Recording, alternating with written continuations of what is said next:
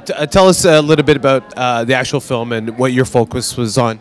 Well, State of Exception is a David and Goliath story about communities in Rio rising up to defend their communities against forced eviction before the World Cup and the Olympics. So when an urban indigenous community was threatened with forced eviction, the residents there refused to see the colonial history of Brazil repeat itself and rose up peacefully but with a fierce resistance to fight back and mobilize the citizens of Rio to defend themselves against that. So it's filmed over the course of 6 years in collaboration with a team of guerrilla media journalists in Rio who collaborated in the making of the film through a participatory methodology, and yeah, it's crafted like a dramatic narrative. So it's yeah, an inspiring David and Goliath story. Can you tell us a little bit about like a surprising fact that you figured out while you were producing or putting together this film? I mean, there were so many surprises along the way. I guess what I found most inspiring from the process was the tenacity and resilience of these communities to continue their struggle with, I must say, quite surprising joie de vivre, despite the rather harrowing circumstances they face. To bear witness to that joie de vivre was quite something unexpected and inspiring for me as a storyteller. And what do you want to get out of with this film? Like, what kind of message do you want to relay to people around the world? What do you want to tell them specifically, or what's your focus in regards to the message you want to portray?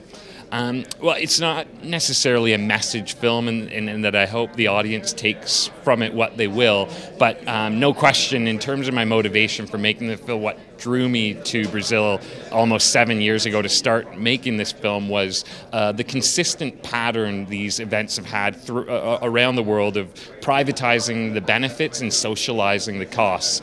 And when you take that dynamic to a country like Brazil, where this current socio-political landscape, where corruption is rife, it was a recipe for things to go awry, as they unfortunately did. But as I started by saying, this isn't a story about helpless victims. On the contrary, it's an inspiring story of human resilience and the way communities rise up to resist these injustices. So I expect and hope folks not to walk out of the theaters feeling discouraged or hopeless, but on the contrary, inspired by these incredible people and their stories.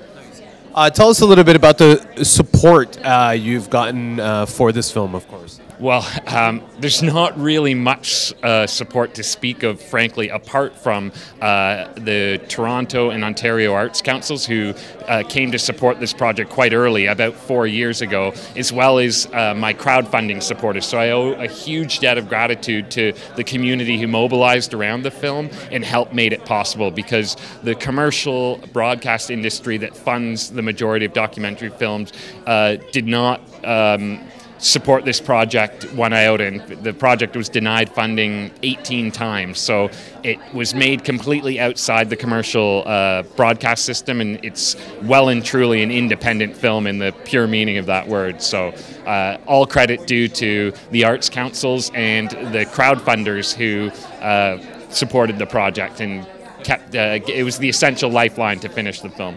Very nice. Not a lot of people get to do a film like that and get financing like that from crowdfunding. But now tell us what it feels like to actually be here at Hot Talks and having your movie at this wonderful platform.